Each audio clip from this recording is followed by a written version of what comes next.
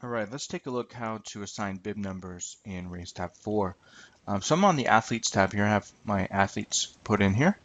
And what I want to do is I want to click on this link here that says bibs. It's going to bring up this window. And let's first take a look over here at the right-hand side. And so we see the available bib numbers that we have. If you have a limited number of bib numbers, you might want to put that in. What that also allows you to do is to assign a certain range. So let's say you don't want to start at 1, you want to start at 1,000, or maybe you have a gap in your range. It allows you to adjust what bib numbers are being assigned. In this case, I'm going to start from 1,000, okay? And I'm going to go to 2,000 because let's say that's the last number of bibs that I have. So that gives me 1,001 bibs available. The next thing that you can do here is you decide the way that you want to sort the bibs.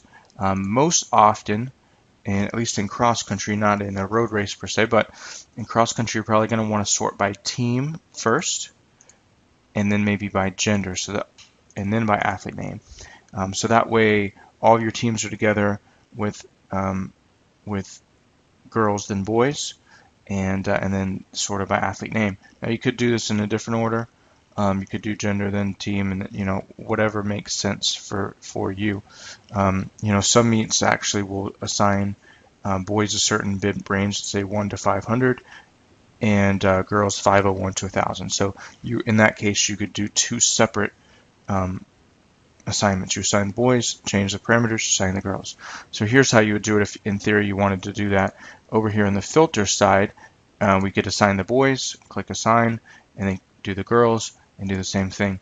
So this allows you to assign a certain, only certain athletes. But in this case, I'm going to leave this as it is, and I'm going to assign them to all of them. I'm going to say assign and done.